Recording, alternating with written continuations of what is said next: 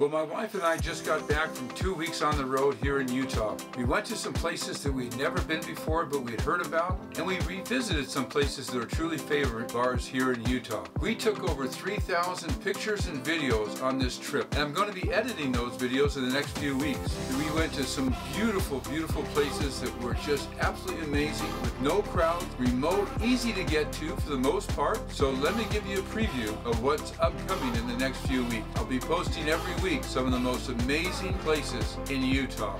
Now, we started out just southeast of Bryce Canyon National Park on Cottonwood Canyon Road. It begins out of Cannonville, Utah. We stopped at the Utah Department of Natural Resources Visitor Center to pick up a permit so that we could camp in this area.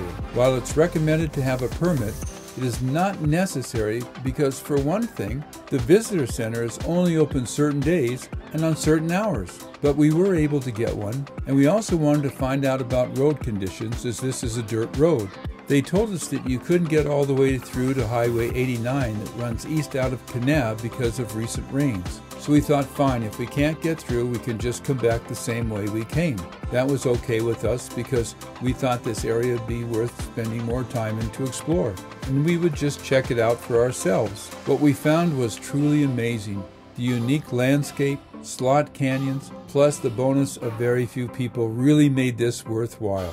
There wasn't a tremendous amount of places to boondock, but we did find a great place that was private and secluded where our dog could run around off-leash and be safe. There were a couple slot canyons in here that we hiked, and we also did a hike that was cross-country. While it was a dirt road, it was in excellent condition. There were no muddy parts to worry about because it had dried out from the recent rain. From there, we continued south and hooked up to Highway 89 that runs east out of Kanab. We had gone into Kanab for gas and then came back out about 8 miles to Johnson Canyon Road and followed that paved road to a road that was called Sutrump. This road is also known as BLM 500. We drove for about 12 miles or so, most of it being on a private ranch, but on a county road. As we exited the eastern boundary of the ranch, we came across Lick Wash Trailhead, an incredible slot canyon. There was great parking in the trailhead, and we camped there for 2 nights and rarely saw anyone. The slot canyon itself has easy access. If you didn't know there was a slot canyon there,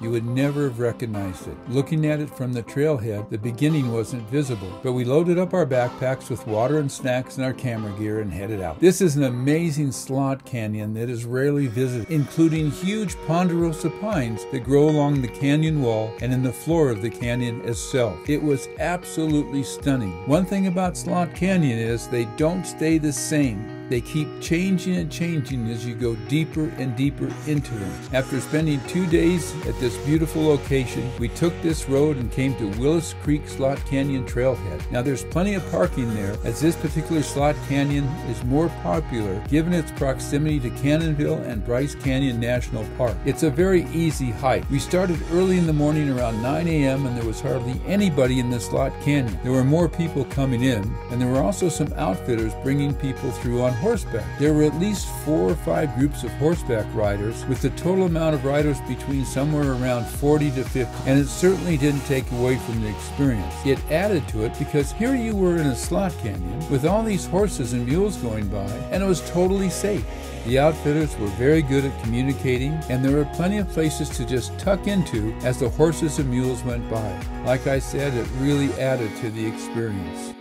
Well, I hope that piqued your interest to see the upcoming videos that we'll be putting up in the next few weeks that's detailing more of the places that we went to. As I said, we've got over 3,000 pictures and videos to put together, and we're going to be making specific videos for each location we were in. Probably on some locations, it'll take 2 videos to get all that footage in so that you can enjoy where we've been and what we've been experiencing. And perhaps that might even trigger you to put this on your bucket list and come visit some of these incredible places in Utah. Thanks for being here. If you like what we're doing on the channel, again, always, if you would, hit the like button, hit the notification bell when you hit the subscribe button so you'll always be notified when we put up a new video. And until the next video, take care.